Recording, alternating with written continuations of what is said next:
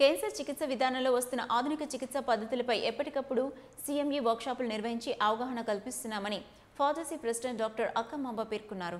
Kakinada GRT హోటల్లో Medicover hospital Kakinada pharmacy member ఆధ్వర్యంలో ప్రపంచ మహిళా దినోత్సవాన్ని నిర్వహించారు. తొలుత సీఎంఈ కార్యక్రమంలో భాగంగా Medicover hospital medical oncologist doctor Murali, surgical oncologist doctor ప్రశోభ్, radiation oncologist doctor Prithviraj, మెహబున్నిసాలు స్త్రీల సంబంధ క్యాన్సర్ వ్యాధుల చికిత్సా విధానంపై అవగాహన కల్పించారు.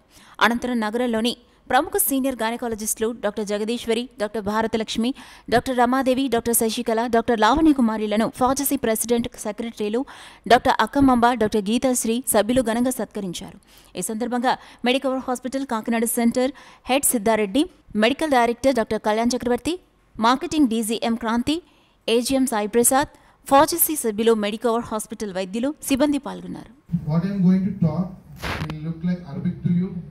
Most of the people, but just bear me for 10 minutes. So I'm going to talk about the advancements in the radiation oncology field and where we are as a Kakinada right now, and the role of radiation in gynecological cancers. So what is radiation oncology? So radiation oncology is a branch of science. We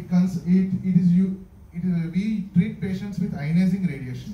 So ionizing radiations means X-rays, gamma rays. We use these radiations to treat cancers, not only cancers, benign tumors, other diseases we are treating right now with various advancements in radiation oncology. We treat AV malformations, we treat trigeminal neuralgias. All those we are treating with radiation oncology, but most of the people don't know.